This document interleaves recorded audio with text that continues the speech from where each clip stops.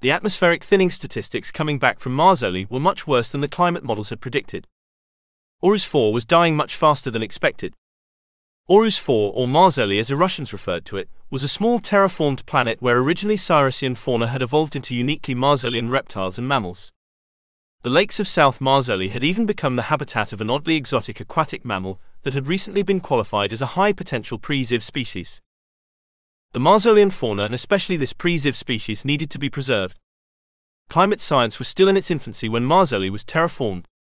The planet turned out to be fundamentally too small to sustain a Type B atmosphere.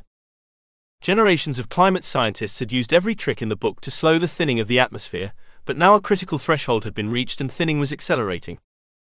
The planet was losing its atmosphere. There were no terraplants close enough for a new Type B atmosphere injection, thus the only way to save most of the planet's rich fauna would be biomigration. Uriella and Inoatar had 40 standard days left until the climate engineer that was to be seconded to her station would arrive. Uriella had gathered the genetic material of the over 3,000 species unique to her quadrant of the forest planet. The whole southeastern subtropic was to be turned into Maarsolian grasslands.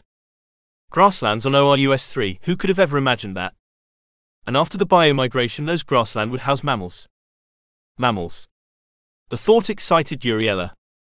A welcome thought after 14 standard years on the forest planet inhabited mostly by insects and slimy slugs. A lot had happened since the Lilith incident. The Guild's master bioscientists had discovered the problem that had led to the Lilith uprising. There was a major and fundamental flaw in the Reli gene that allowed slight non-fatal mutations to it to trigger a dynamic re-imprint from Orussians back to the original Maarsolian ant queen reverence. The Lilith workers had re-imprinted on their queen mother, and had at one point perceived all Orussians as posing a threat to their queen goddess. Scientists were working hard on a fix for the Reli gene, but until one was found, ant monkey queens were strictly prohibited. Each of the 40 queens on Skyun had been ordered to be incinerated by the Interstellar Senate. For Uriella, this meant that she could welcome Inoatar back without any worries. Last spring, Inoatar had run into one of the many signs she had left at each of the deep forest checkpoints. Consequently, he had returned to the science station where Uriella had welcomed him back. The preparations for the biomigration gave Inoatar a great opportunity to put his engineering skills to good use. Incubation and relocation capsules (IRCs) were normally built on Cyrus Prime, but Cyrus was a good 6 standard light years from Orus. This meant Cyrusian capsules could not reach the planet in time. Uriella had to design and build IRCs from spare parts. Inoatar had picked up pretty quickly on Uriella's IRC design. The speed with which Inoatar was able to build new IRCs, and his ability to come up with minor design modifications when he ran out of a specific part, continuously amazed Uriella. A good thing too, as major climate engineering efforts were to start in 120 standard days, so time was short. Raphael's accommodations were almost finished. Although the big problems Uriella had expected with respect to her use of the Geno virus were no longer to be feared, there were still critical issues when it came to how Raphael might react.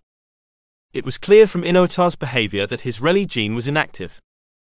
Raphael might report this, but with all queens dead, it was very unlikely there would be any significant consequences to either her or Inoatar.